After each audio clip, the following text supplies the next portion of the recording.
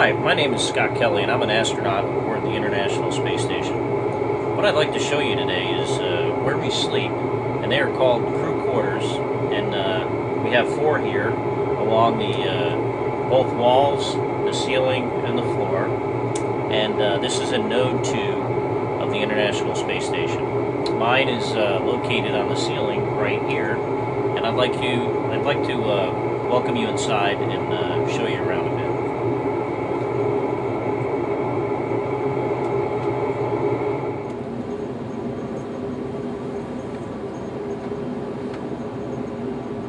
This is the inside of the crew quarters, and although it's located on the ceiling, because the floor is by my feet and the ceiling in the crew quarters is by my head, it doesn't feel like I'm sleeping on the ceiling at all. It just feels like I'm sleeping in any of the locations, normal orientation, I guess you could say, on the International Space Station. In here, we sleep. This is where we get our change clothes. We do brush our teeth and shave and those kind of things. We also take a little sponge bath. We don't have a shower here on board the International Space Station, so we have to use like a sponge bath. And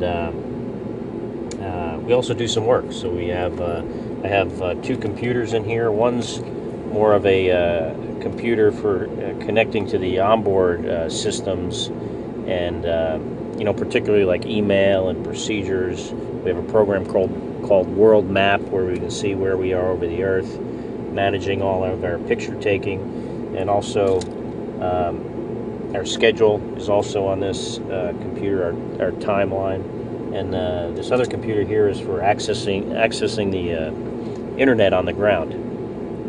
And it's sporadic and pretty slow at times. It is actually a nice capability to be able to get on the internet real time, send emails and receive emails from my normal work email account if I desire to do that, to maybe get on some online banking if I need to do something like that. You could actually even buy a present if you needed to.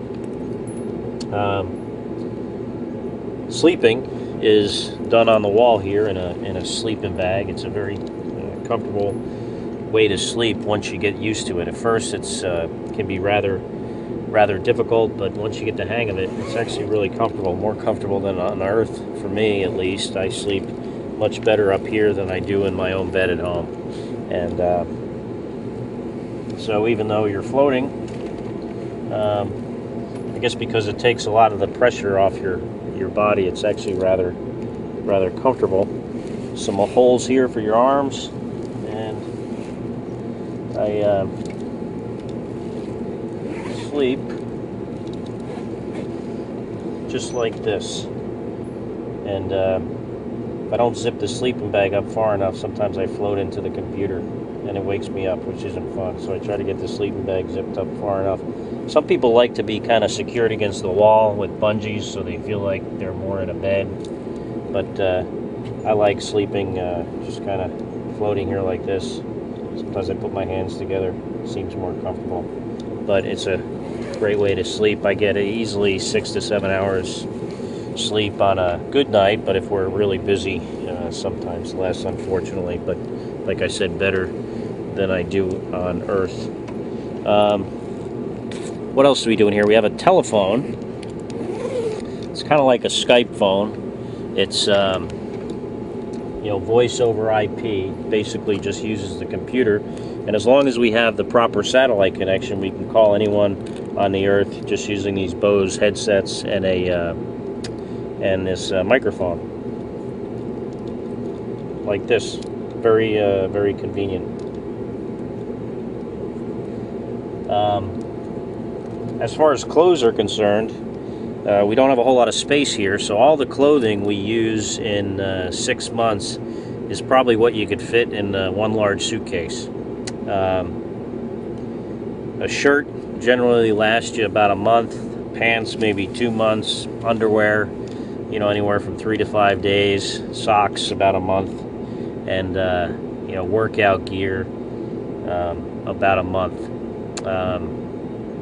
but you know, it's really odd. For some reason, you don't feel like the clothes get that dirty. The environment's pretty nice up here, temperature, humidity-wise, so you don't really sweat in the clothing that you're wearing. And then you're not necessarily up against your body all the time because you're kind of floating inside of it. So it doesn't. You know, I would never consider wearing a shirt or a pair of pants, shirt for a month or a pair of pants for 2 months at home, but for whatever reason up here it doesn't seem too bad. Also have some books. It's kind of nice to be able to read in space, something you don't really get to do on a shuttle mission. So I got a couple books here, one by one of my personal heroes, Ernest Shackleton, about his endurance expedition to the Antarctic, and another one called The Long Walk, about a group of people that escaped from a prison camp and basically walked across the continent of Asia to get home.